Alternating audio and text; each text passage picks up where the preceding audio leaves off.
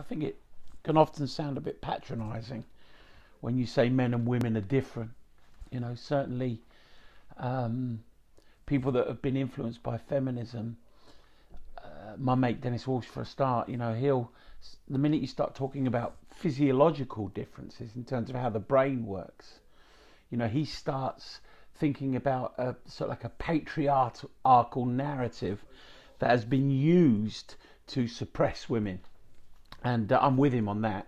I was really interested in the Guardian article, I think last week, that was exploring some recent thoughts around the fact that pre the growing of food as human beings, when we were sort of like hunter-gathering, that kind of society was egalitarian. And the way men and women responded to their environment, the way their hormonal life developed, was rooted in what they were doing in terms of their functions. So that the male of the species would be out hunting and gathering, would need certain perceptual awarenesses, would need to evolve and develop a way of seeing the world and being in the world and responding to the world that caused his hormones to develop in a certain way. The corpus callosum, with less connections between the two hemispheres of the brain in men, was more suited to that focused attention, to that being able to not be absorbed with making connections when they were out hunting. Of course, the fight or flight response works in men and women in much the same way.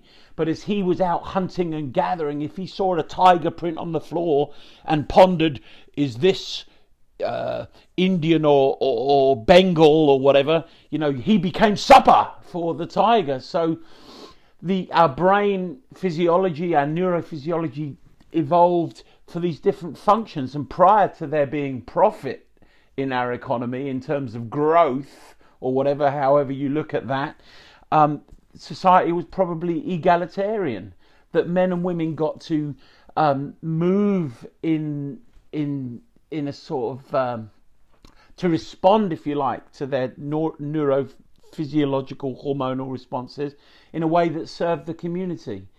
So their strengths were sort of like highlighted and used in that way. Women would be not. Oh, I nearly said at home then. Women would be back nurturing and all that kind of stuff. Now, even as I say it, I get worried that people will hear that as a sexist comment. But this is a comment that's rooted in an endocrinol.